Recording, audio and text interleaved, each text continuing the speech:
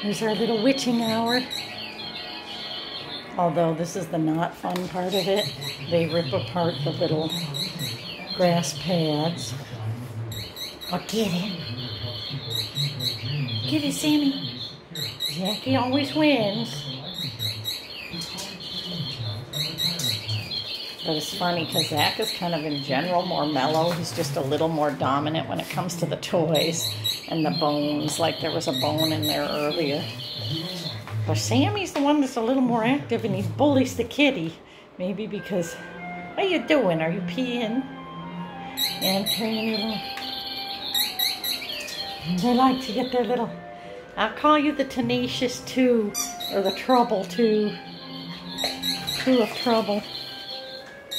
I like Henrietta's term, tenacious two. The tiny two's kind of good too. Oh, good boy, Sammy. I gotta fix their pee pad. No, they're very tired. They've been out on lots of adventures, but they're still giving it a go. Last night they were just berserk at their little witching hour. Tonight they're a little calmer. This is them calm. This is you boys being calm. Every one of you new puppy owners, if you're watching this video, you need to know that there will be a witching hour. And it usually occurs around anywhere from 7 to 9 p.m. where, especially if you have two, but even if you just have one, they just go crazy.